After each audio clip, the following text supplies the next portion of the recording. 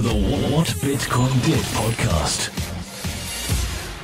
Hi there, how are you all? Welcome to the What Bitcoin Did podcast, brought to you by Kraken. I'm your host Peter McCormack, and today I've got a double interview with Ameen Soleimani and Allie Eve Knox from Spankchain, looking at the issues faced by sex workers and how cryptocurrencies can help. But before that, I've got a message from my show sponsors, and I just want to say a big thank you to all of them for supporting this show. There are many important issues covered here, so if you usually skip the intro, then please do check out my intro comments after the ads, because there's a few points I wanted to make before you actually listen to the interview.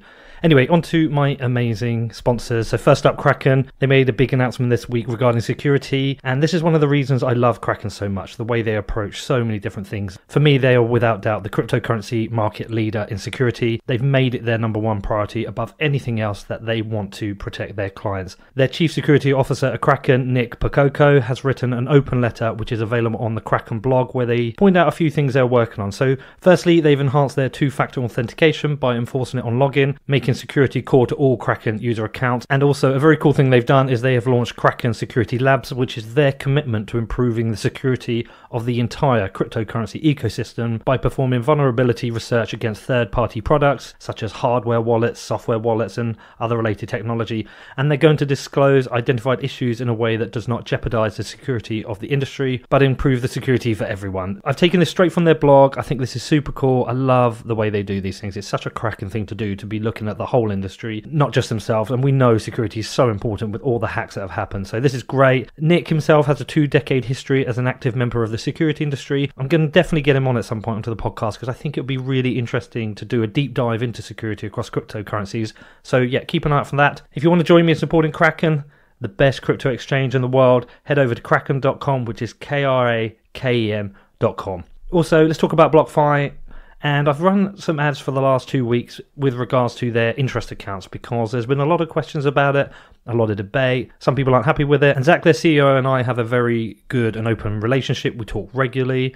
You know, Zach's aware that people have been questioning me about the sponsorship. So he said to me, come on, Pete, let's just open up the floor. If people have got questions, they can send them to you. We'll do an open session. I can ask him all those questions. He'll answer, and we'll record that and put that up on SoundCloud for people to listen to. I've already had, I think, about 8 emails with various questions coming in. So that's super cool. We are listening. If you do have questions for Zach, please fire them over to me on my email, which is hello@whatbitcoindid.com. And I'll be recording that with Zach next week and putting it up for you to all listen to. That's hello@whatbitcoindid.com. Yeah, fire over your questions and I'll get them to Zach. So on to the 2 interviews I recorded with Ameen and Allie. And they've already received a bunch of criticism before being released, and I think it's for a couple of reasons. Firstly, people think I'm becoming a shitcoiner, and also they think Spankchain is a scam. So let me just give a bit of a background. I was in Venice having a few days off when I had been traveling around the world doing various interviews, and I got up one morning and I read an article on Decrypt about a journalist who had visited Spankchain and was discussing the various issues faced by sex workers. And as it said in the article that Spankchain was in Venice, I reached out to Ameen and said, look, these are important subjects. I'd love to come and talk to you about them. And within an hour we were recording, because he was about to leave town. So listen, let me just say firstly, I am not promoting Spankchain here. I'm not validating the business. I'm not legitimizing them. I don't know enough about it. I didn't have enough time before to research it, but I certainly was aware that Ameen had a deep knowledge of the industry, of how sex workers have been deplatformed by the likes of PayPal and Coinbase. They can't get bank accounts, etc. And it is a perfect kind of fit with crypto. And so I just wanted to talk to Ameen about this, find out what's happening, how Spankchain are approaching this. Now, I know a lot of people will just say, well, why don't they just use Bitcoin, and Spankchain is a scam ICO, etc. But even Bitcoin has issues for sex workers, one of the main ones being volatility. An issue also faced if using Ethereum. Anyway, listen, there are so many issues with the industry, such as fees being taken by cam sites being at like 50%, chargebacks, etc. And these were things I knew I just wanted to get into and wanted to find out more about. And following the interview with Ameen, I then travelled to Austin and met up with Allie, who herself is an adult sex worker but also works for Spankchain. I wanted to find out directly from her the issues that sex workers face, and not just with being paid, also actually the issues they actually face being in the industry. It's a topic I don't know enough about, so I wanted to cover that as well. So listen, I can't validate the Spankchain tech. I've read different things from them being scammers to working on some of the most interesting and advanced Ethereum solutions. To be honest, this isn't the point of the interview. I just wanted to learn more about the underbelly of the industry and share this out with my audience, as I know there's probably a high chance that some of you consume porn, whether or not you want to admit it, and there are issues faced by sex workers I think we should be aware of. So listen, as ever, Feedback is always welcome. In terms of ordering, first up you're going to hear from Allie, as I wanted to focus on the issues faced by sex workers first, and then you'll hear from Ameen, as I wanted to ask him similar questions, but also ask him how he's trying to solve this. Anyway, listen, I hope you enjoy it. Feedback welcome, as I said. And just a couple of other things. Lightning Month starts next week. Looking forward to getting some of these interviews out. Got some great ones coming up. And also, if you join the podcast, you want to support what I do, head over to my website, which is whatbitcoindid.com. Click on the support section. And yeah, hope you enjoy the interview. Any questions, feel free to reach out to me. My email address is hello@whatbitcoindid.com.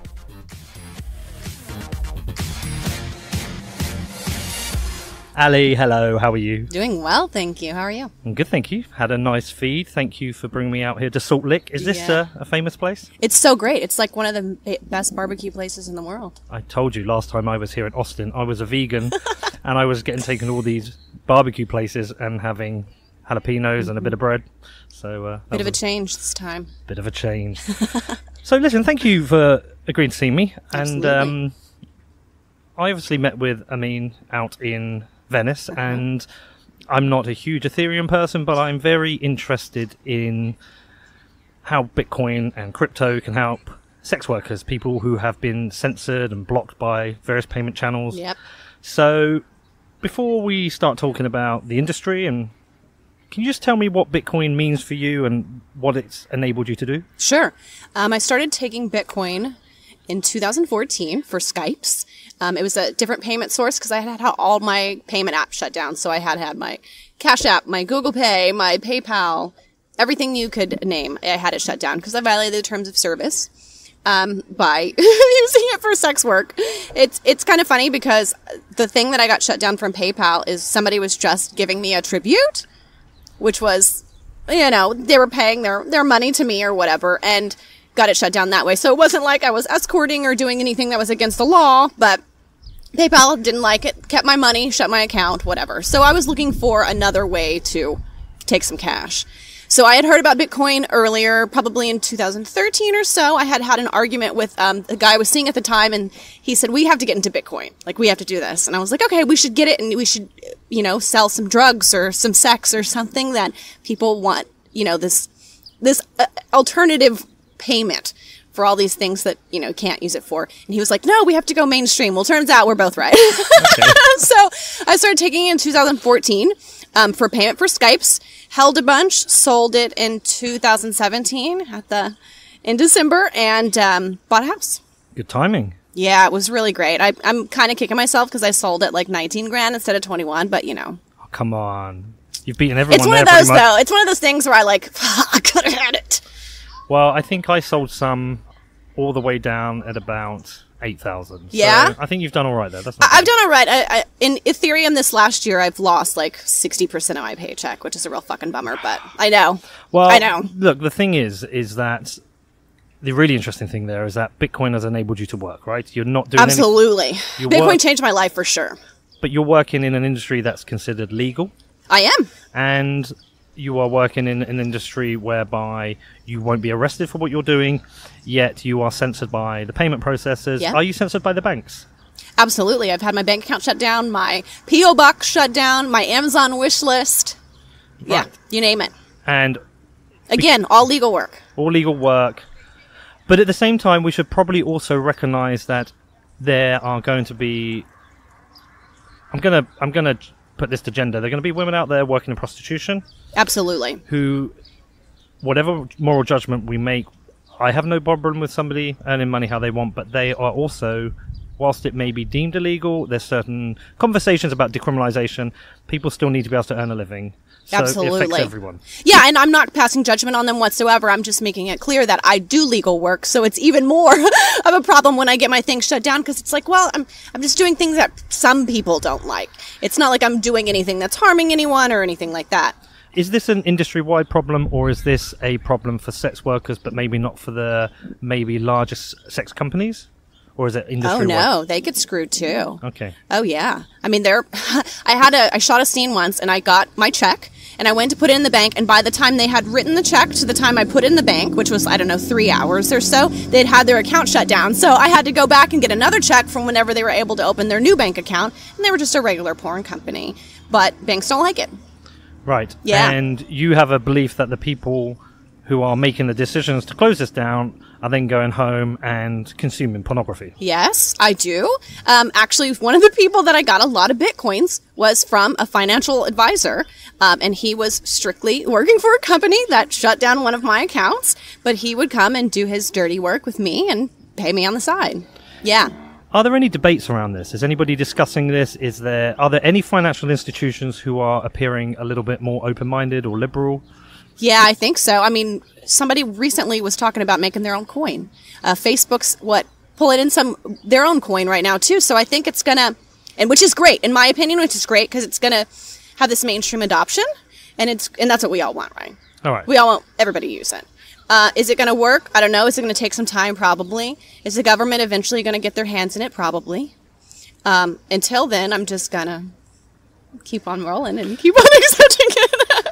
All right, and also, how widespread is the understanding and knowledge of Bitcoin and cryptocurrencies in the industry? Do a lot of people you're speaking to understand it, or is it still relatively new? Super new. Okay. People are still like, this is scammy, this is strange. The price volatility is a fucking problem, especially when...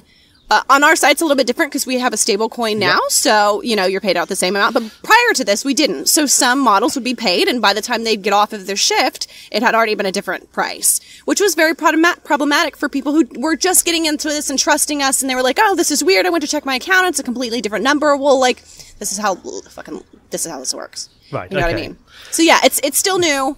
It's a problem for us to find people that are willing to part with their crypto currently, which is a big deal for when I'm showing my tits and you don't want to part with your crypto. Yeah. Right. Okay. Yeah.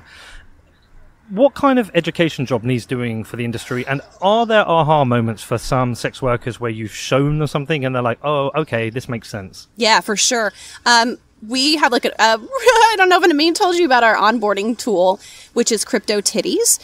I'm aware of it. Yeah. So that was a really good onboarding. It brought a lot of people in. It got us a lot of attention. It's kind of fun. You literally put your picture of your tits up and people go and tip you. We have every single gender on there. We don't discriminate for anything. Anybody wants to apply to our site, they have to, put their ID in and everything like that because they have to verify that they're of age.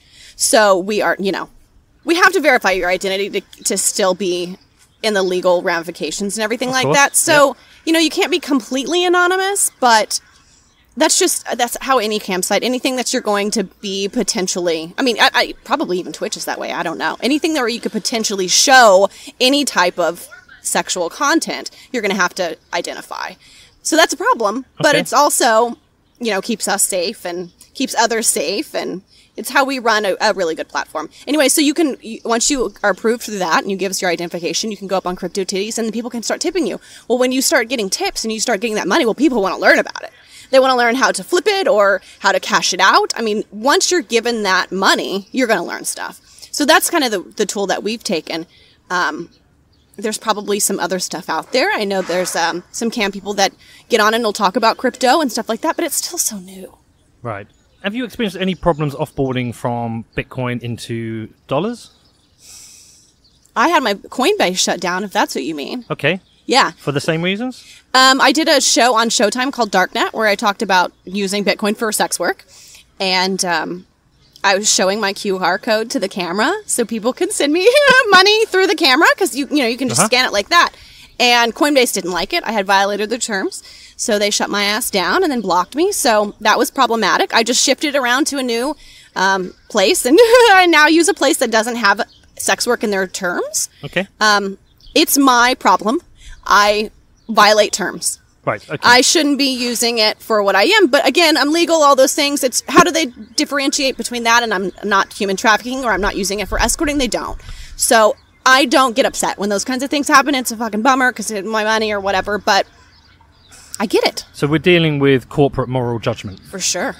Okay. Absolutely. But there's also some the reasoning behind this. There is some human trafficking that goes on. There is escorting that goes on. There are things that are illegal that happen and that can't happen in those kinds of transactions. I get it. But I imagine the more you censor this, the more you push it underground, the harder you make it for people, that probably increases the risk. For example, I support the legalization of prostitution because my belief is a decriminalization. Sorry.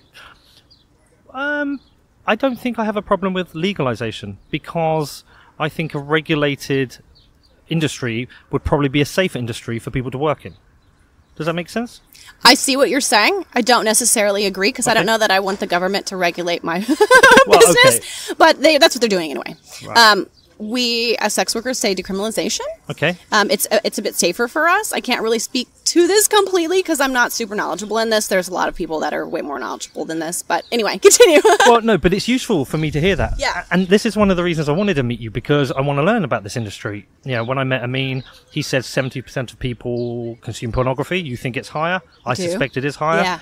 Yeah. It's taboo. People don't want to talk about it unless they're with maybe one or two buddies. And as such, it seems to have a grey cloud over it when it's probably one of the largest industries in the world. And so there's things I want to learn about it. So what would help me is, can you just give me a background as to how you first came into the industry and the various roles and things you've done? Yeah, totally. Started in 2014. I graduated from grad school. I was like $100,000 in debt from going to college for 8 years and collecting degrees. So I was working in a job that I went to grad school for and was making hardly any money. I had gone through a divorce. I had taken a huge hit in my divorce. I support my brother. I have an expensive lifestyle that I've become accustomed to, and my job wasn't cutting it. So probably, we'll say a decade ago, I had posed for Playboy, and I had worked for them with years, and they treated me like a queen. Okay. Playboy is and was the ultimate. They are very structured. They have every single thing together. Every single thing is buttoned up. They're wonderful. They're great to their girls. Love them. Anyway, so You met Hugh? I have a couple times. Yeah. So loved Playboy, and I knew that from posing and being around this type of interaction with men, I could make a living off of it. So I started camming on Playboy. They had a site at the time. I started camming, and my first site I made like $600 or something. And I remember I just showed my tits, and I didn't even talk at the time. I just typed. One evening. It was after I got off work, and it was so great because at the time I was sitting in traffic all the time. You know, I worked for these people who didn't even really like me. I worked a lot.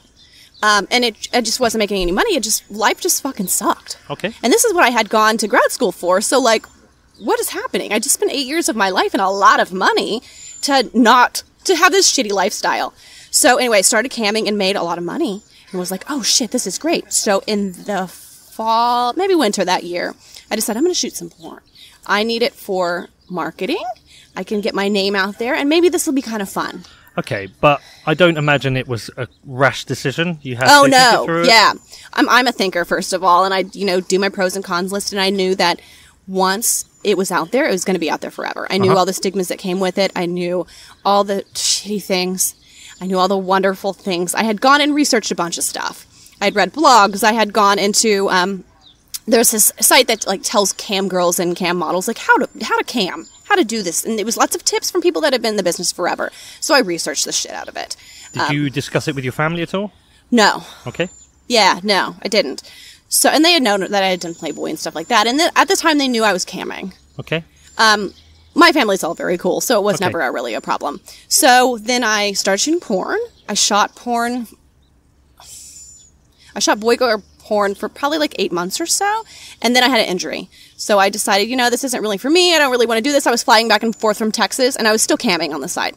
And I had gone through a round of porn, and I sat down with somebody that was in the industry forever, and he said, listen, he gave me a whole bunch of advice, and he said, you have to own your own content. You have to do all of the things. You have to cam, you have to make clips, you have to get on the phone sex. You have to do every single thing if you want to have some longevity. So I did. Okay, so a bit like I've got to be on iTunes, Apple, SoundCloud, YouTube. I've got to have a website. I've got to be on Twitter. I've got to market in social. Yeah. Pretty similar. You got to hustle. Yeah. I mean, in the days of Jenna Jameson, she was pulling in so much money from porn, but those days are done. She was also crossover into... Didn't she actually made films as well, right? Yeah, for sure. Yeah. But that was a different time. They could make $30,000 on a film. Right, okay. Shit, you make your rate now. Well, what's your rate? You're lucky if you hit your rate. I mean, my rate when I was shooting Boy Girl was $1,600. I don't know anybody that makes $1,600 for one scene. Yeah. Okay. And how long on average is a scene? Or how long You're probably there for like 5 hours because you got to do hair and makeup. Then you got to go through all the consent paperwork, all that stuff. And then you shoot. Okay. Yeah. Right, let me go back a step. So Sure. you're preparing for your first adult scene. Okay. Are there any licenses you have to get? Any regulatory processes you have to go through? You have to test. So you Okay. have to make sure that you do not have any STIs or anything like that. Okay. You have no HIV. So it's a blood test and a urine test.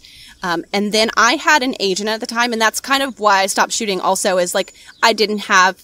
the agent allowed me to be in some unsafe positions. Okay. And so I didn't want to shoot with him anymore. So I actually stopped shooting for a period of time so I could get out of my contract. When you're preparing for your first Yeah. scene and you're going into the industry, are there any support networks for people to introduce them, to prepare them for what's going to happen, or prepare them for maybe any emotional difficulty they go through Sure. with it?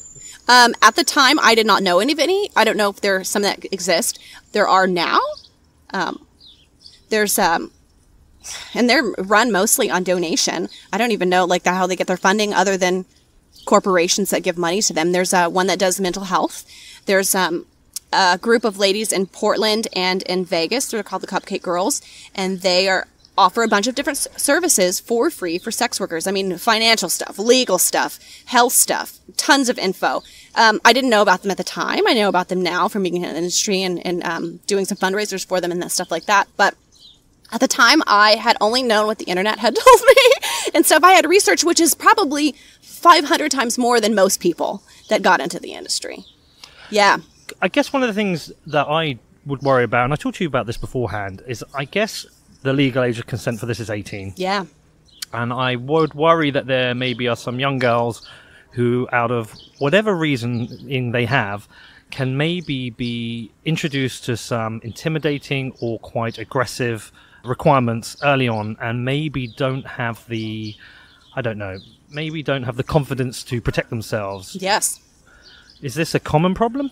Absolutely. I can't imagine, and I'm pretty with it. I don't do drugs, and I show up on time, and I'm pretty financially stable and smart about it.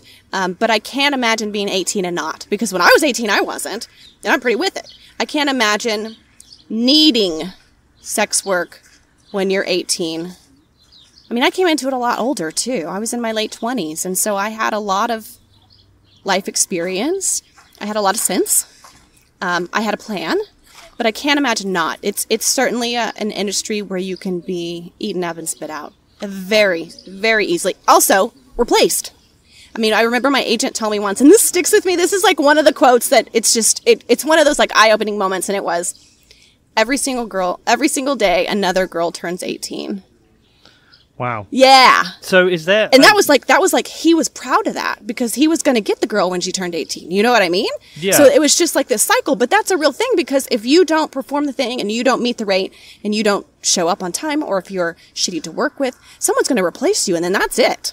And I guess one thing I find quite strange there is that you, at the age of 18, you can legally be a sex worker in the adult industry, and you can make hardcore pornography, but you are not old enough to go into a bar and drink a whiskey. Yep. And I find that kind of confusing. Yep, kind of confusing. For sure. If anything, it should be the other way around, or it should be some maybe parity. I don't know. I mean, maybe there's some 18-year-olds that are like prepared for this, but like in my late 20s, I wasn't. I know when I got into it after all the research and all the talking to people, every single thing I had done, I got into it and was like, what the fuck? Like, this is nuts. I didn't know about this and this and that and this. And So what are the things that you didn't know about that I or anyone else listening wouldn't know about or be aware of? What are some of the things that, that go on that we don't know about? Okay. I mean, it sounds like no big deal, but it's stuff like, so I didn't live there, so I would fly there and I would book up a bunch of scenes. Well, I didn't know that some scenes would get canceled, or some scenes you'd get replaced, or some scenes didn't even really exist because your agent fucking sucks. And they just wanted to get you out there just to shoot because they may get you out there one time, so they're going to try to shoot you up and get as much money as from you as you possibly can, because you may go home hating this and you never come back, and that happens a lot. So I get there, I stay in a model house, which you pay for, which is no big deal because you'd pay for a hotel or anything like that. But like the model house I was in was fucking cray. Like The girl that ran it was just a drug addict, absolutely nuts. She was constantly doing unsafe stuff with the girls who were there. And here I am, away from home in a different state, alone. Some of the scenes I had shot, they don't pay for 2 weeks. You have to go to set. You have to pay for all your lingerie and all your shoes, all your shit like that. You have to test. So you're out of pocket that money before you can even get paid. Well, you may be getting paid for 2 weeks. Well, that's a fucking problem when you're 18 years old and, you've got one paycheck and you fucking blew it on clothes or whatever for your next scene. Like, so there's a lot of opportunity for people to be exploited. For sure. Absolutely. Absolutely. Is there anything that can be done about that? Do you have thoughts on this? Probably. In my opinion, I think there needs to be, and maybe this is a thing that is happened or is happening or will happen, but it would have been nice for me to have conversations with people in the business about the business before I got into the business. I had read stuff online or anything like that, but some sort of like mentorship or some sort of like how to do this. That would have been incredibly helpful. It may exist. I don't know about it. I think another thing is sometimes agents or production companies or directors, like some of them are shitty. Some of them don't care about the well-being. They only want the money. And there's some things that shouldn't happen that happen. It's rare, but it does. And people don't speak out against it because they need their paycheck. So, like, I shot a scene once, and I was in fucking pain. I got injured, and it was actually the last boy-girl scene that I ever shot. I got injured, and I remember the director kept saying, we have to have 2 minutes without a cut, so you have to keep filming. And I was like, listen, like, homie, I can't. Like, I'm bleeding. Like, this is a fucking problem. I can't do this. And he was just like, no, you're not getting paid until you finish the scene. Right. And that's a problem. That's a problem. It's super unsafe, and those kinds of things happen all the time. Well, I've never talked about it. I've never said the company. I've never said the director. Like, I don't say those kinds of things because I want to get booked. Well, that even creates more problems. So what is the solution is maybe coming forward and saying things and people being taken seriously. I don't know. But the industry does have some quite tough regulations. Are they self-imposed regulations or are they enforced by the law? For example, there's the 2-week testing program. Is that legal or is that an industry-wide? I'm certain that's industry-wide. Okay. Does the industry have its own set of guidelines and rules? And does it have its own organization that oversees it? They have some volunteer organizations, and they're essentially like kind of unions or things that speak out. There's the Free Speech Coalition, which speaks out on behalf of performers, and they do a lot of the legal litigation and stuff like that. Those people are there.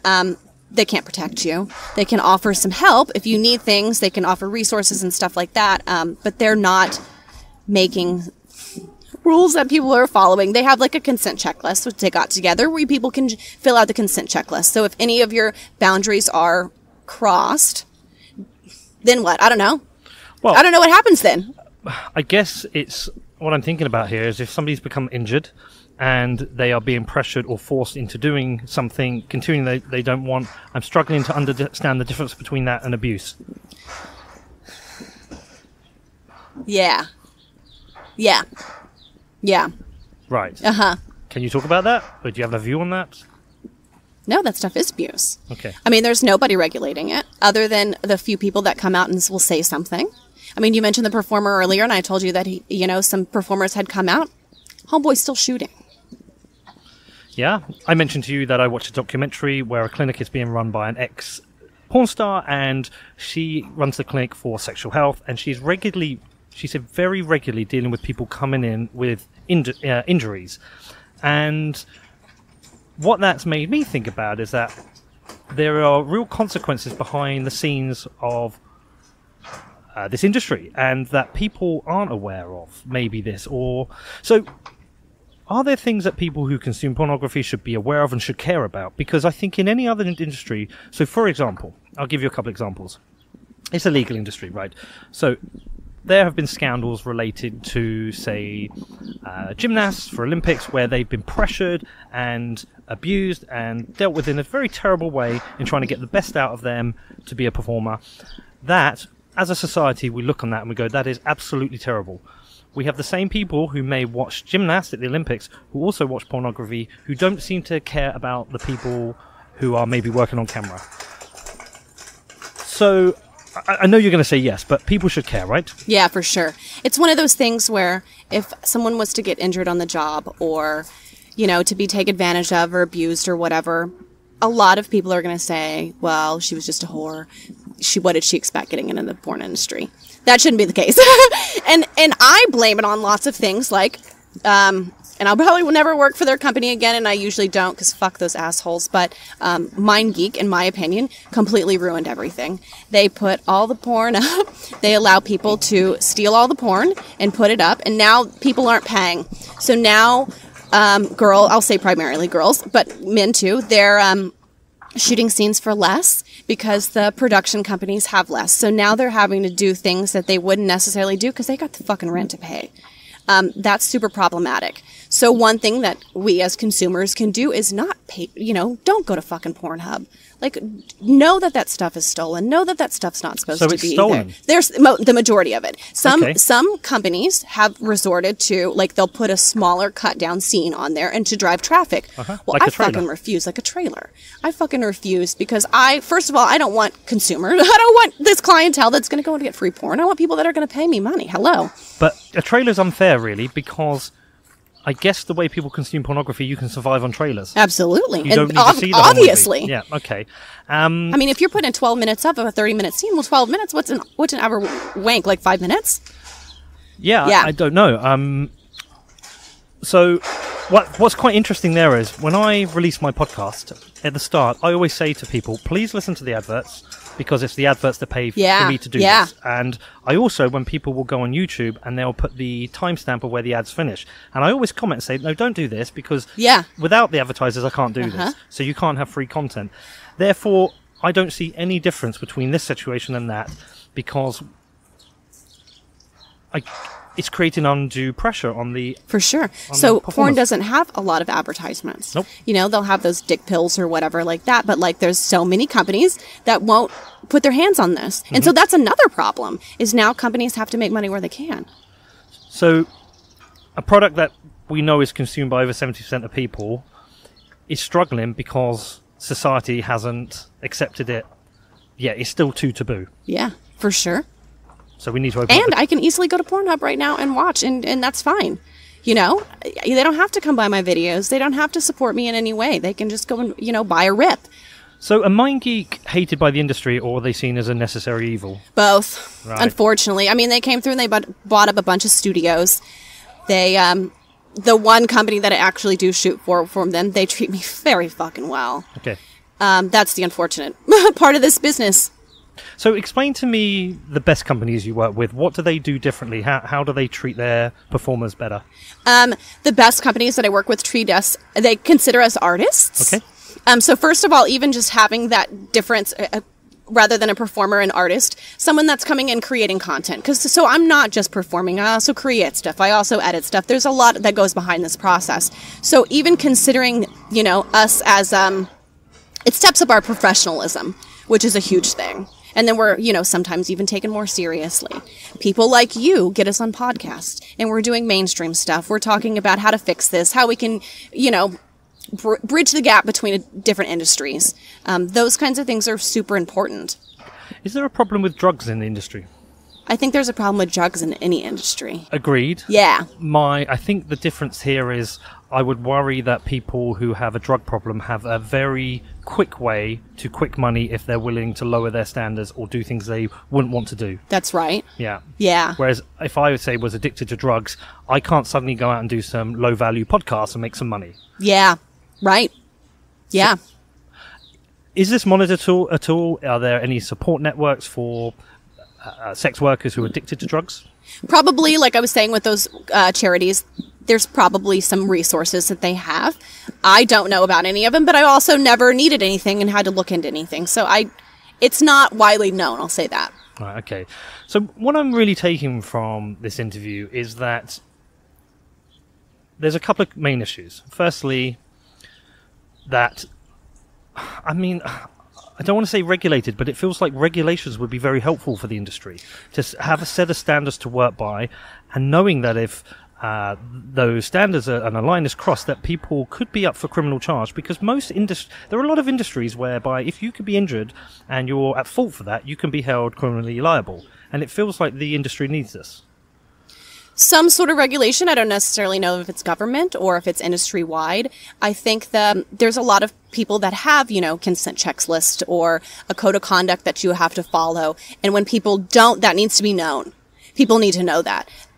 Somebody shouldn't have 12 people have to come forward before we know that this person sucks to work with. It doesn't need to be based on unsaid reputations or undiscussed reputations. Mm-hmm. That's a shame. Yeah. And then obviously the second issue, because we've discussed it, is financial censorship, which is a real problem. Yeah. And so what do you think can be done there? How can people help the industry? What do people need to be aware of? Help the industry would be pay for your content. If you are into a performer or a model or, a content maker, buy their stuff, support them, because they have bills to pay. And if you don't, we're not going to make it. I mean, that's the way for me to go away, is to stop fucking paying me. You know what I mean? Well, to go away in terms of But I'm offering a service that people want. Yeah. So I'm very lucky that I work in the fetish world to where it's a fetish that people pay me. So my clientele is real inclined to do that.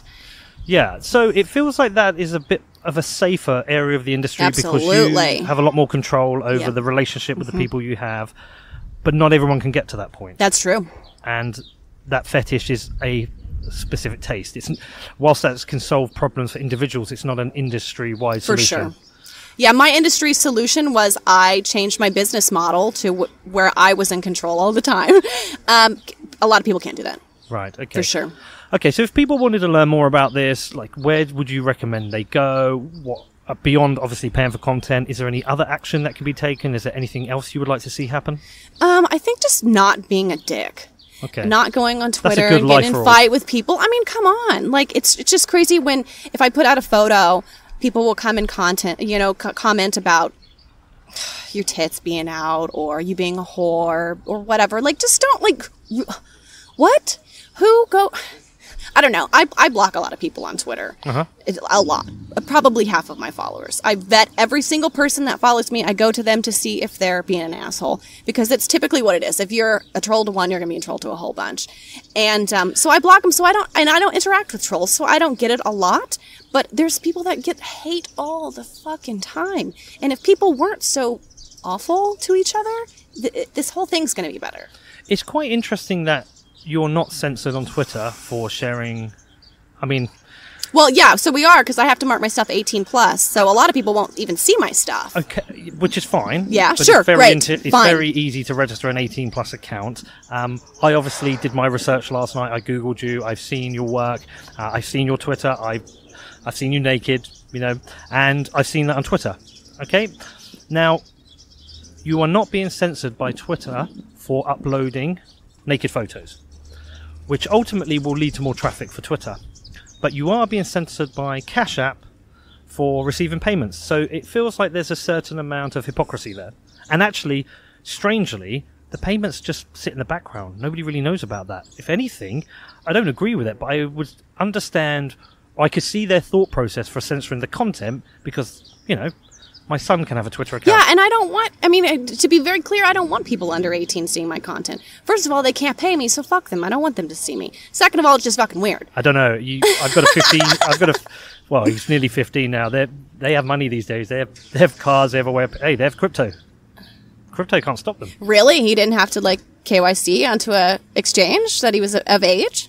Not, I guess, if, my son doesn't have crypto, by the way, but if I turn around to my son and went, here's a wallet, here's some Bitcoin, I guess we have a problem there that I've just thought of right now, not really thought through. Okay, that's a slightly different thing. That's problematic. But that then comes down to my job as a parent, I guess. That's slightly different.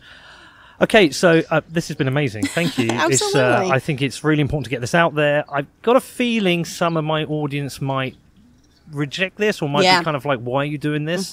But at the same time, I think it's an important issue. I'm really glad to talk to you about it. Absolutely. I'm glad you've been candid. Thank you for lunch. I'm going to pay you in Bitcoin. Yeah. But no, also, thank you.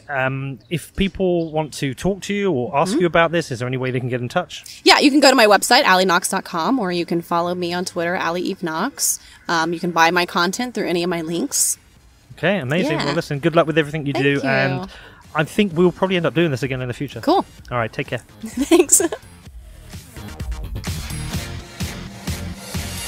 Next up, I have the interview with Ameen, talking about the issues faced by sex workers and how crypto can help solve these problems. But before that, I've got a message from my show sponsors. Last time I'm going to mention this about BlockFi and their new announcement that they have launched crypto interest accounts, and that there's been a whole load of debate around this online. As I've been saying for the last few interviews, the floor is open. I've been speaking with the CEO, Zach Prince. We've got this great relationship where we can have quite an open dialogue. And he said, look, open up the floor. If people have got questions to me, let's do it, Pete. So if you've got questions about the interest accounts that BlockFi are running and you want them answered by Zach, feel free to email me. Every question sent to me will be put to him. We'll get on a mic next week and record it and stick it out on SoundCloud. You know my email address is hello@whatbitcoindid.com. Reach out to me there, send me all your questions, and yeah, we'll record this next week. And also, a last shout out to my new sponsor, Fluebit. Not sure if you checked them out yet. You really should. I've actually used them a couple of times now since they've become a sponsor, just because of mainly this feature where you can compare with Amazon. You can go onto their website, you can do a search, and you can click show me items cheaper than Amazon, which is really cool and really useful. And also, they accept crypto, which is really useful. I mean, I paid with Bitcoin, but I know they accept Ether, Litecoin, and Mu. I don't know anything about Mu. It's not something I've ever used, but I used Bitcoin, so that was super cool. I ended up buying 5 copies of Andreas' The Internet of Money, and they've been delivered, so I'm going to give those out as prizes at some point next week. Keep an eye on my Twitter if you're interested in that. Definitely go and check them out. As I mentioned, they're basically like Amazon. They've got so many different things you can buy, but loads of the items they've got listed are cheaper than Amazon, and you can pay with your crypto. I can't say much better than that. So definitely go and check them out at fluebit.com, which is FLUBIT.com.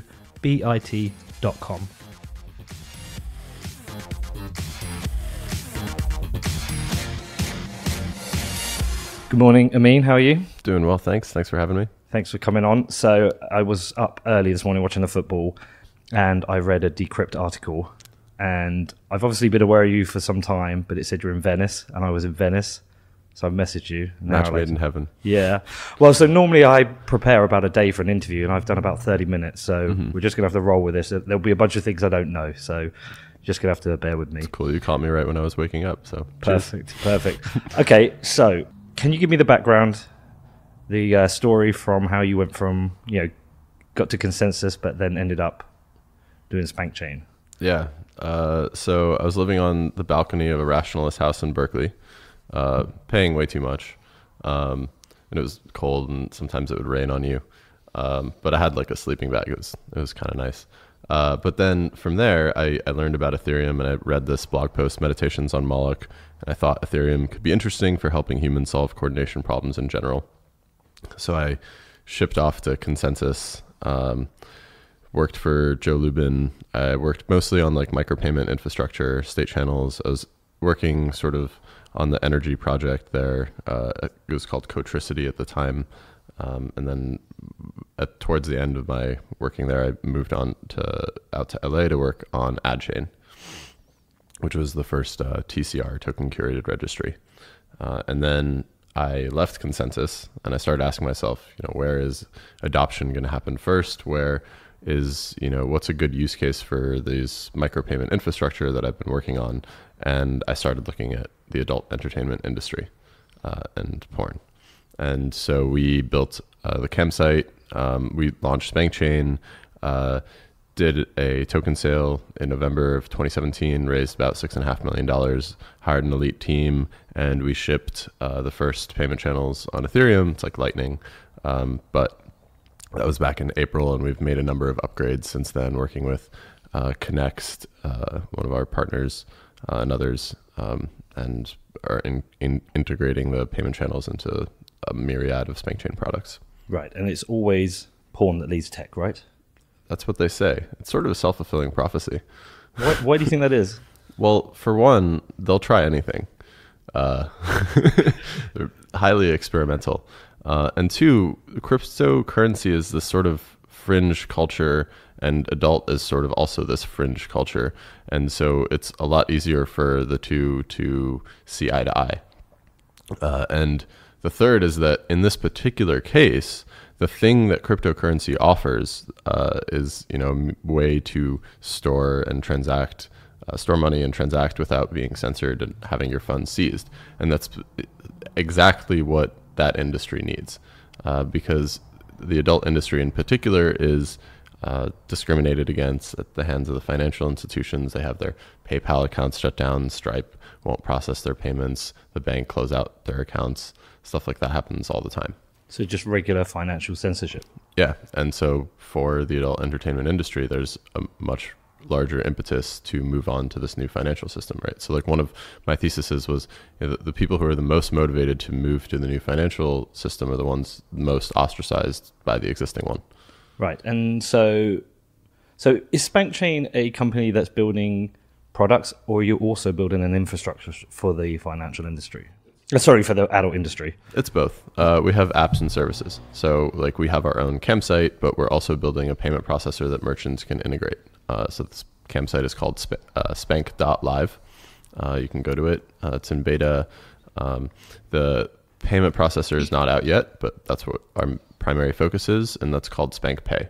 And so that you can think of that as like a PayPal for porn. And we'll be building SDKs for other services as we go. Like we can take the video component of, Spank Live, put it into an SDK, and allow anybody who's building their own application to use it. Right. Okay. So I read a quote by your head of outreach, Allie Eve Knox, and she said, "You have these rich bankers closing performers' accounts and then going home and jerking off to the women whose accounts they've just closed." I thought it was quite an interesting quote, right? Because I guess the adult industry is something which probably almost everybody uses in private, and then publicly lots of people take a moral judgment against. Yeah. I stand by Allie's quote. I think it's hilarious. Yeah. And she's completely right. We're in this phase. I think it's personally a tipping point where 70% of people watch porn, but we all act like nobody does it. And 70% of adults? 70% of adults. Right. Yes. And that number has only been growing. And like the biggest resistance to the widespread acknowledgement of the adult entertainment industry as a part of our lives comes from like the evangelical right. And the number of atheists is also going up quite significantly every year. And so you have this like beautiful set of conditions that in my mind will result in the next 5 to 10 years, like the stigma against the adult entertainment industry being eroded significantly. So is there still, or why do you think there is such a huge stigma around porn, and what do you think would change it? I mean, there's always been a stigma against it in some sense. It's just that the reach of that stigma has been pulled back over time. So like, let me give an example. I was reading about early days of Playboy, and Hugh Hefner, putting titties, bare breasts on a magazine was like a big deal in the 1950s, right? That was like, ooh, this is weird, right? And the post office refused to carry his magazines and refused to give him as much of a comparable rate to everybody else who was distributing magazines, and he sued them and won.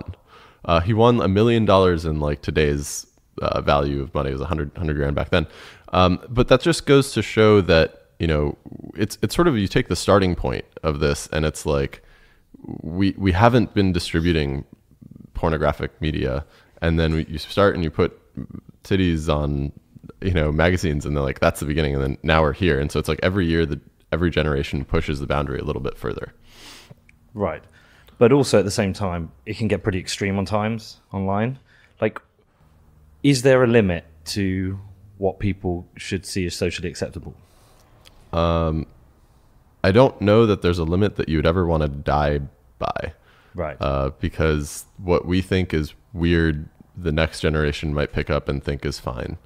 And we should be prepared for our social fabric to evolve as our society does and as our technology moves us in that direction. All right. Well, let's get into Spankchain itself. Yeah. Okay. So what's the status of the project? How far have you got? We have a small team. We launched the campsite last summer. It's still in beta. We're building the payment processor, talking to potential partners right now. We launched the Spank Bank, which is our algorithmic central bank. You can stake your Spank and it mints booty, which is our stable coin. You read that, or you said that all with such a straight face. I've done this quite a few times. Spank Bank, where you mint booty coin. It's a stable coin, yeah, right? And booty is pegged, like, pegging like a booty, like you peg the butthole, right? So it's pegged to $1. And then in the next version, in the next like year to 18 months, I plan to introduce a booty call, which is similar to a margin call, but it will be for, keeping booty stable by using the Spank staked as collateral. Right. So tell me how the yeah, I know, man. This is. Can't wait to explain this to Congress. Yeah. So tell me how the Spank Bank works then, because I tell you what, there was another thing recently. I said to somebody, there is no sense in any DApp or utility coin being anything but a stable coin. Yeah, I agree. And you figured that out. Now, we figured that out the hard way because we had tens of thousands of payments on the campsite being processed, and the earnings were all in Ether. And this was, we launched with great fanfare at the midway through 2018, and everybody who held the ETH at that point lost a bunch of money. And so we realized that, this is a UX problem. We need to have people want to earn and spend in a medium of exchange that is correlated with the stuff that they regularly spend money on. Why do you think so many other apps and dApps and tokens won't be a stablecoin? Do you think it's just because they want the value of their token to grow and they're treating it like stock? No, I mean, most people just raised money with bad plans, and Right. they'll probably change those plans. Their plan was like, they saw somebody raise money with a token model that was, we'll earn and, we'll have this two-sided network and the medium of exchange will be our token and therefore it will be valuable, which is stupid. And many people pointed out it was stupid, but the wave of people pointing out it was stupid did not stop them from raising money. So the feedback loop continued and grew. And so, until people actually try to use that in production and realize it's dumb, they'll have to figure something else out. Right. Okay. So I'm guessing the reason you didn't work and adopt a different stable coin is because none of them are really truly censorship resistant, right? You see the terms and conditions for the various stable coins that have been released, and they all have something in there about the ability to block and censor payments. Yeah, so we could use DAI, and I would prefer DAI over anything else. Yeah. Just because we have enough trouble with banks. If it's easy for them to flip a switch and make our money worthless, then I'm never going to hold it. Whereas with DAI, it is legitimately decentralized, and I know that I can go. I can't go get Ether, but I can sell it to somebody, and if the value of the underlying collateral ever drops enough, then there will be a way for me to buy it with DAI and auction. So yeah, I'm like, we at some point Spankchain held 1% of all the DAI. It's like something like $600,000 we cashed out when the markets were crashing. And so we could use DAI in our system as well. We haven't yet, just because of like complexity of having to explain it to people, like, what is this new other token? And so it's a little bit easier to be, here's booty. This is like what we mint and operate, and it's basically used as our sort of internal accounting system. And also I think stable coins will get easier to build. Like the whole maker model, like one of the things that they have is that they hilariously and ingeniously name their variables totally, nobody understands anything about their smart contracts because it's so hard to read. Sort of like Da Vinci, encoding his scriptures and whatever. But eventually it'll get copied. And I think that the cost of operating your own central bank-like thing as a community will drop. And we'll see, thousands of these spring up that are more on the spectrum of being like harder money. Bitcoin is, maybe the hardest money. And then you have central banks that can arbitrarily change the rules as like the softer money. And then you might have something where like you have a central bank, but its operation is, follows some rules that it encodes on a smart contract. And so you have a credible belief that it won't break them, in certain ways, and that might be better. And it might also, if the benefits of the operation of that piece of financial infrastructure benefit the community that it's intended to serve, then I think that's better for all communities that wish to operate their own financial infrastructure for their own gain. Right. Okay. So how does the Spank Bank work, and how are booty coins minted? So we have fees that we collect. So we take like 5% on the campsite right now. So we burn those fees, and the Spank Bank targets booty generation of 20 times the total amount in fees that were burned. So let's say we collect $20,000, in fees. Well, 5% of that's $1,000, right? So we burn $1,000, and the Spank Bank targets a total booty supply of 20 times that. So then there would be 20,000 booty that should be in existence. And if, let's say there was 20,000 booty, let's say we're at equilibrium and 1,000 gets burned, well, then now we're at 19. And so then 1,000 will get regenerated and then distributed to all the Spank stakers. Right. Okay. So you use the booty as the tip for the cam models. Will we don't have to. Like, we could use something else. Of course. And then, you could use ETH or Bitcoin. We were using ETH. Happy to use Bitcoin. It's just hard. Like, I'd have to build a whole nother wallet in the thing. And like, okay, now you have 2 different types of keys that you have to think about. But like, I'd love to see like a wrap Bitcoin or something come to Ethereum, and then make it really easy for me to integrate that with my existing wallet. There is a wrapped Bitcoin now. There is. I haven't integrated it yet, but I'm still looking into it. I'm a little uncertain about the federated models. There was another quote I took out was from Molly Meows. And she said, even accepting Bitcoin for her services, a popular choice among sex workers, required going through exchanges such as Coinbase, themselves beholden to old school regulations. So actually the offboarding back to fiat is still difficult with Bitcoin. It's difficult with everything. Like, Ether is no exception to that rule. We discourage Coinbase for performers and users, mostly for performers, because Coinbase explicitly in their terms of service says you cannot use this for adult entertainment adjacent stuff. So we recommend Gemini and others. Right. Okay. I don't understand the adult industry that much at all, and it's definitely out here in the US a bigger industry than where I am in the UK, and a little bit wilder, a little bit freer. So can you tell me some of the kind of myths about the adult industry that circulate? I'd say the biggest one is that they're dirty. People think that, because you're in porn, because you're having sex with somebody, 3 times a week, maybe more for your job, maybe multiple people, that you're unclean, and specifically, I mean, at a higher risk of sexually transmitted diseases. And I think that's completely untrue, because everybody in porn who performs gets tested every 2 weeks. It's all of the normies, as they say, right? We call the no coiners normies in this community. But if you're an adult performer, you call, the less sexually gifted normies. And so, yeah, they're worried about catching things from normies who then don't protect and, fuck around. So, are there any kind of risks for models going into the industry? Can it be a gateway to, potentially even prostitution or things like that? Yeah. I mean, personally, my view on prostitution is that it should be decriminalized.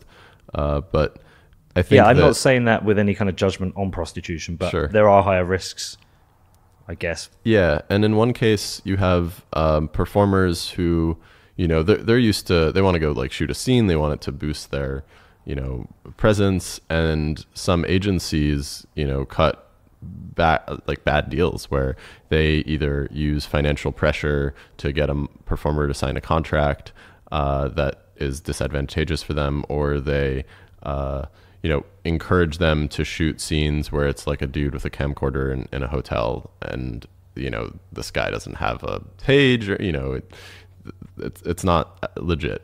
And if they were escorting, they would be making 3 to 5 times as much money, but because it's seen as a shoot, they make way less. And so it's unfair even from an economic standpoint, let alone the security risks. Thankfully, you have people like one of my lawyers, Al, who just sued that guy and won for, representing a number of the performers that he was abusing. Wow. Okay. And so I checked out the website, the application to become a cam girl. I guess I could have become a cam boy if I wanted. Yeah. But it's from 18 years of age. Inclusive. You're pretty inclusive. Yeah. I'm We'd not take sure you. I'll try. I don't think anyone would pay I'll for tip me. you. No. I would tip you not to see me with my clothes I'll off. tip you with that money to. So, but it's from 18 years of age, right? And, it's obviously a legal age of consent.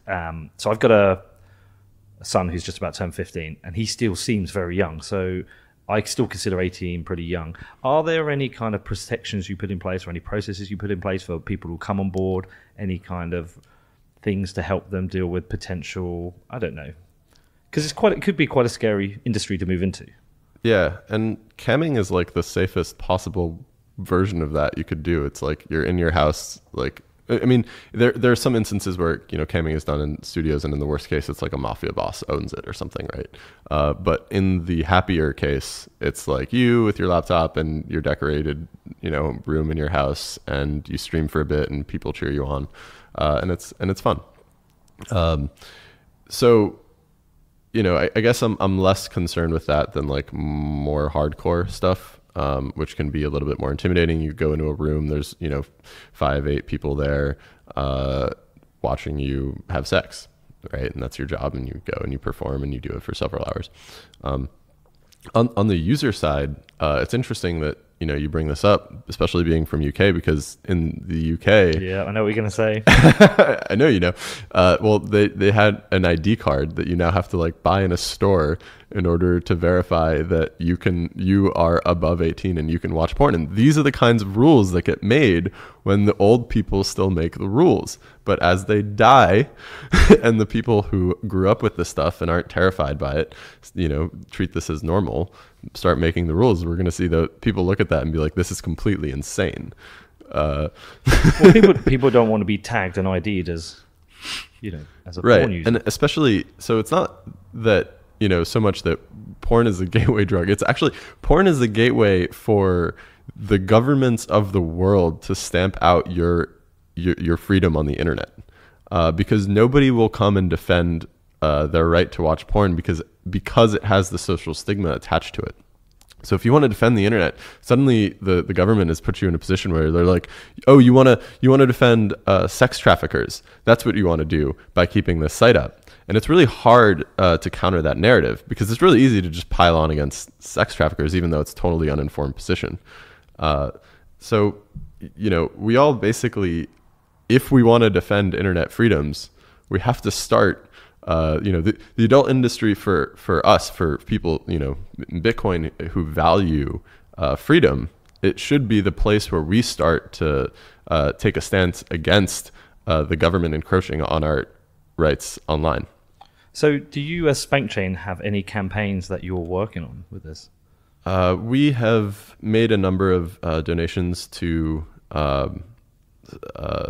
people who were, supporting sex workers and combating FOSTA and SESTA. I can't remember them all, but something, $25,000-$50,000 range of donations that we've made. We can't do as much as I wanted to do when, we all had way more money last year.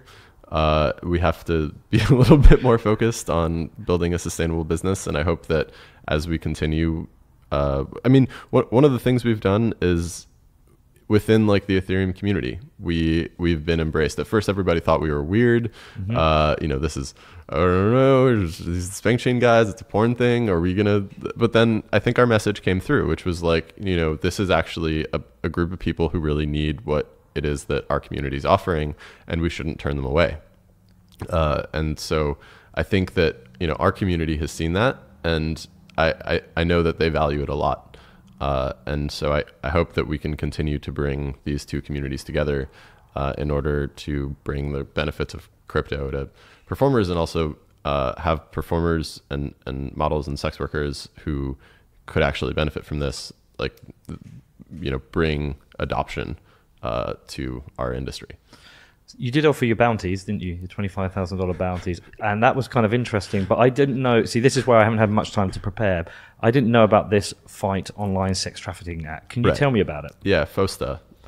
So it stands for Fight Online Sex Trafficking Act, and that's basically what Congress used. And this is like the only thing that everybody in Congress can agree on. It was like 97-2 in the Senate, right? It was like 500 plus to like 1 or 3, I don't know, in the House. It's sort of crazy to think about that. So more or less, what it does is it removes, I forget what exact act it is, but it removes the liability protection for website operators for user-generated content. So normally, or how it was that you were not liable as a site operator for something that somebody posted on your site, right? If you owned Reddit, you weren't liable, Craigslist, and so forth. And what we see as a response to this, was passed into law last year. What we've seen as a response is Reddit took down, their personal section. Craigslist took down their personal section. Tumblr banned porn, and no action has actually been taken. So like the founders of Backpage, which was the largest online escorting site in the US, were, raided and imprisoned. But it wasn't actually anything to do with sex trafficking. It was like money laundering and other things, right? But it just, they use these things as the scapegoat. So the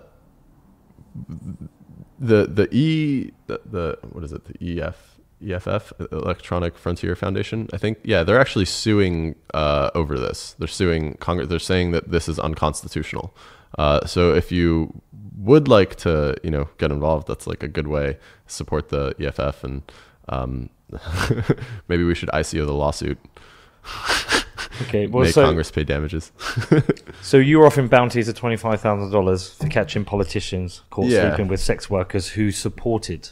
So we briefly offered $25,000 bounties for information from sex workers who could provide, evidence that politicians who did vote yes on those bills were using sex traffickers. Because I mean, do the math, right?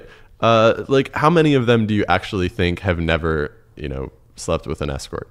Like, it seems vanishingly low.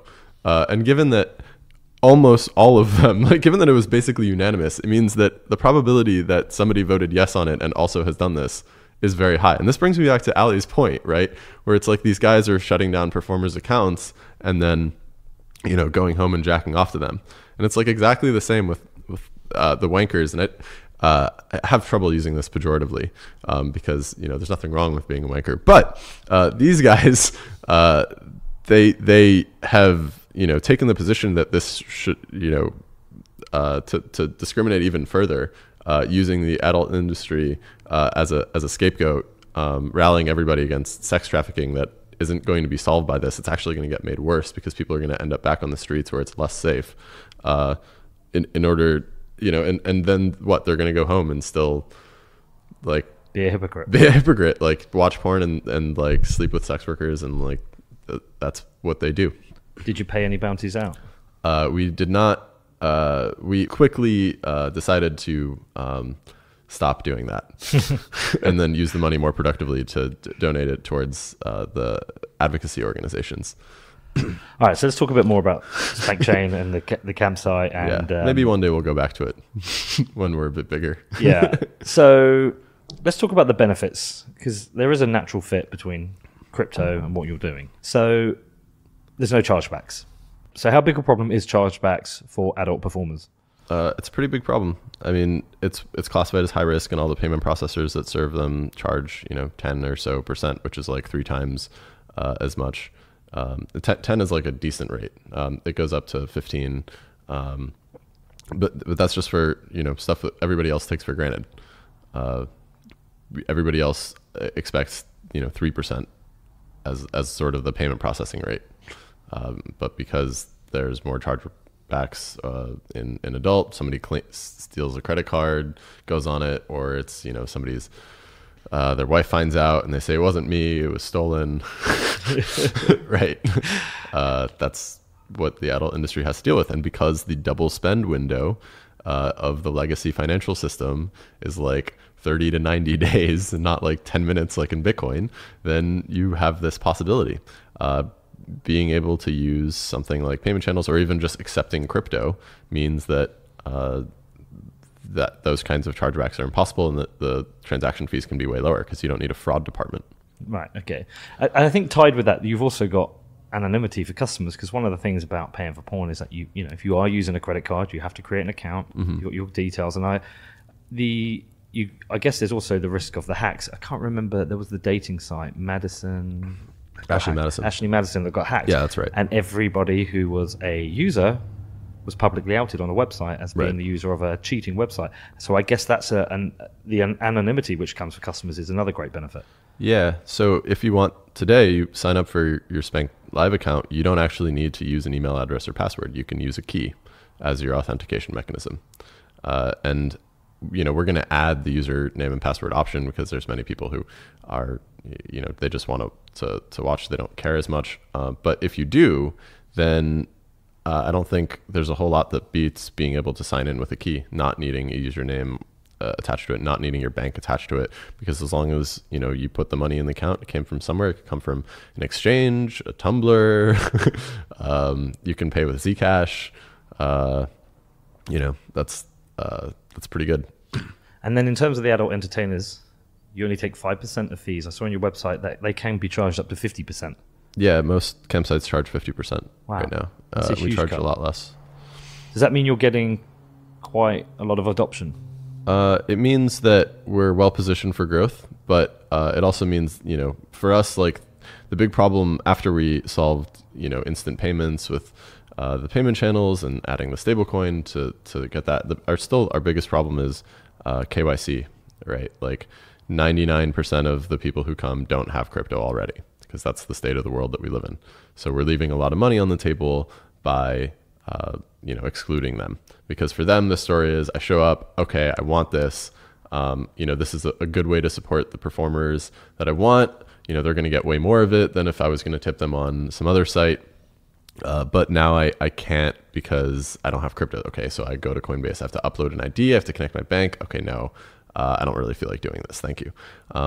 Now maybe for them the better alternative is invite them in, have them learn over time, and then pass savings on to them. Like if you can save 10% by coming in if you don't use a credit card, and then after a while they've gotten more used to it, they see people talking about it. That's the sort of gateway I see. So can somebody signing up use their credit card on your site to buy Booty coins? Soon. Okay, so you've almost got an exchange option for them, right? Yeah. But aren't you going to have your then own KYC demands? So there's ways around it. The way we're going to use is basically when you buy with credit card, it'll be as if you're buying into a normal campsite. You're not getting the ERC20 booty. You're getting like some database entry. And then it's on us to actually abstract all of this away at the UI level. So whether you're buying in with, credit card and getting database booty, debooty, as I like to call it, right. Or if you're buying in with crypto and getting a real ERC20 token, then it looks the same. And I guess works the same. I guess sometimes centralized components like that aren't bad, right? I mean, like look at Coinbase, right? Like what is Coinbase? It's a bunch of wallets and a UI. And like what they've done, the hard parts of what they've done is security and paperwork.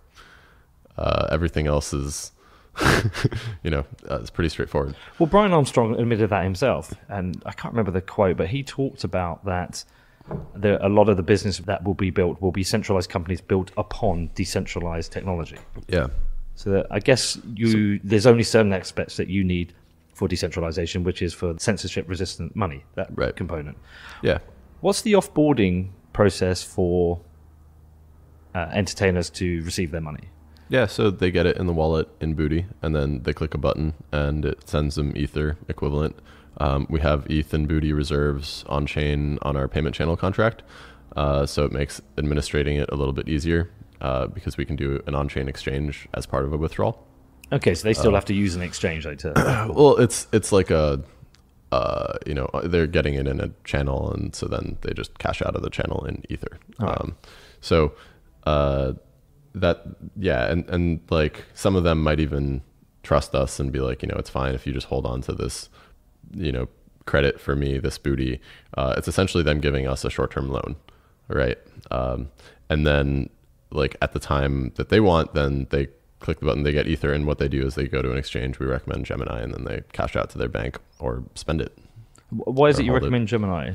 Just, it's, you know, one of the more well-known ones that is not Coinbase. Like for all of Gemini's, like, we need regulations and sort of silly. That's what I was thinking. Signaling, right? It's like, well, they don't have it explicitly against their terms of conditions to, you know, affiliate with the adult industry. So you really don't like Coinbase? I love Coinbase. I think it's great. I can't recommend it for adult anybody in the adult entertainment industry. Yeah, right? okay. I mean, I think that the hacking team stuff was unfortunate, but I think they did the right response, stuff like that. Right. Okay. So you also, as an entertainer, you can't have your account closed. You can have your account closed. We follow laws, right? We have terms and conditions. We are about as lax as it gets in terms of like most of the rules on like content come from payment processors. Like they don't want to process payments for things like blood.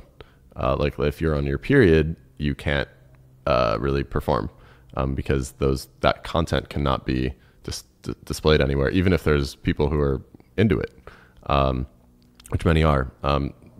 Urine and feces are also there, and it's not something I'm personally interested in, but I can understand that there are people who are, and the rules against that are from payment processors. So like, you know, if you come in with crypto, you can get all of that without any sort of rules. We're not going to block you for showing that content.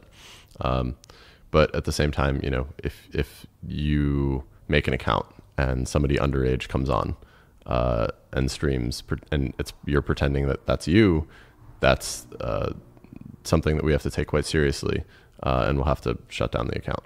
Right? So you have to take, there's a lot of responsibility that you have to take seriously what you're doing, because you are trying to build a business. Right. We are trying to build a business. We operate compliantly in all the states in which we operate.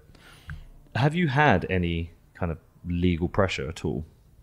Not yet. We've been pretty careful. Okay. In terms of the structure of the company, it seems to be that you're run by people who understand the industry. I'd say we understand, or we're trying to learn more every day. Okay, so what are your biggest challenges you're facing? I think the biggest challenges will be just unifying our sort of two accounting systems. It's going to take work, and then having a nice interface on top, and then bringing, so that's internally, that's like for our own products first, and then externally it's convincing merchants in the crypto winter that they will see more payments and save money on the crypto payments that they get, and that they should integrate with our payment system. How much did the bear market affect you guys? I think it affects us in terms of sentiment and excitement. For example, building really technologically advanced systems to help with marketing to the Ethereum community was like great when Ether was at $1,000. It was a much more viable strategy than it is now. So how it has affected us is needing to focus more on beautiful fiat dollars, because those at least they still have them, and then making it work with the stuff we have. So I've got a couple questions to finish out on. Okay, you won an award at the Adult Video Awards, right? AVNs? Best app? That's actually incorrect. Is it incorrect? But it's in the article. I know. So we were nominated for a number of awards at AVN. Yeah. We didn't win any. Oh. But we did win DApp of the Year at DevCon. So the part of that article that is correct is that we did win the award. It just wasn't at AVN. So did you go to AVN? Yeah, we went to AVN this year and last year. What's it like? It's a lot of fun. It's what you might expect when basically all of the porn stars on Earth get together and have a party. All right, so the last thing I want to ask you about is the tech. So you're doing some quite innovative stuff with state channels, right? Yeah. It's way over my head. Can you just talk me through it? Well, it's kind of like the Lightning Network, but if, the Lightning Network is a fast calculator built on a slow calculator, state channels are fast computers built on a slow computer. So the thing about state channels is like you can do anything on it that you could do on a smart contract, as you could do on Ethereum, not just payments, but payments are a really great use case. And so the way to build payments on state channels is to implement the logic of a state channel where the state is the balances of the two parties and the state transition is that one can pay the other, right? So we did that. We've done that a couple times. So we built the first payment channel system in April that was like unidirectional Ether only. And then we upgraded it. And so now we have like a non-custodial payment system. So you open up a bidirectional channel with a hub. And so you and the hub both can have money in it. You can both send money back and forth. So that means you can send in the channel. You can also receive in the channel. And then you can open up threads, which, or some people call them virtual channels, which are unidirectional and can be opened directly with a counterparty that also has a connection to that hub. So if you don't have a connection with somebody, it's fine. You can still pay them through the system. Are you building this yourself, or are you building on top of other this? So we built this in collaboration with Connext, who's now marketing the technology to the rest of the Ethereum ecosystem. When we took an equity position in Connext as part of the deal, and and now we're still collaborating with the counterfactual guys. They're a little bit behind in terms of their client implementation, but the idea is to take our use case to drive their development of the more abstract, more general purpose version of this, because ultimately, we should be able to use the same smart contract base because they're building very, very generalized state channels, which means it should be able to do anything, our use case included. Much of a headache getting it in place? Yeah, so I think building for like a specific use case makes a lot of sense. Like you wouldn't have wanted to build Ethereum before you built Bitcoin. That would have made no sense. Mm-hmm. But building Bitcoin helps you understand, let's rewind a bit. Ethereum was invented by Vitalik when he went around to all the people who were trying to build colored coins and whatnot and wanted some specific change in Bitcoin, but needed to fork the protocol in order to add that opcode in or whatever. And then he realized, what if we made a thing that could, had a generalized system of opcodes that could process anything? And that's what inspired Ethereum to be built. So I think state channels, you could see the same contract core being used for anything from games to gambling to payments to, data storage even, and correlating those two. You promise that you'll lock up some or, store some data for me, and then I give you a micropayment every month, so long as you can prove you still have it. All right. So what do you got coming up? What should we keep an eye out for on Spankchain? Keep an eye out for merchant adoption. Spankchain growing up, becoming a real business, getting partnerships, making deals. Keep an eye out for the campsite dropping its beta, expanding internationally, adding private shows and adding fiat payments, and keep an eye out for a clip site that we have on the way after that so that you can upload videos and sell them for crypto. All right, cool, man. Okay, so how do people stay in touch? Who do you want to hear from? Yeah, sure. Feel free to reach out. I'm on Twitter at Ameen Sol. We're at Spankchain also. Join our Discord. We have a vibrant community of performers and crypto enthusiasts that are all teaching each other about our communities. Brilliant. Look, thanks for doing this at such short notice. Yeah, thanks for having me. All right.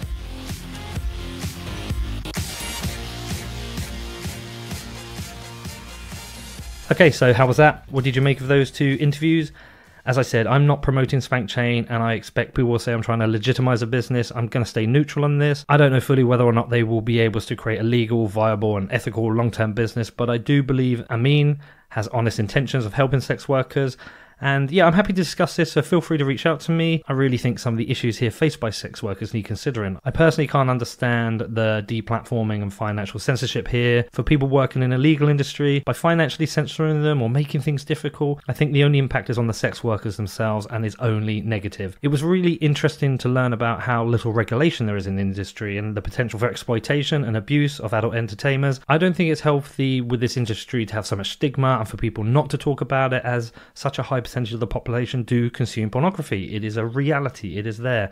If we contribute towards this industry, I think we have a responsibility to the workers to protect them. Like in any other industry, I don't see any kind of tiered protection systems in place here. Everyone is the same. They are working in a legal industry and these people deserve protection. So that's my view. You might disagree.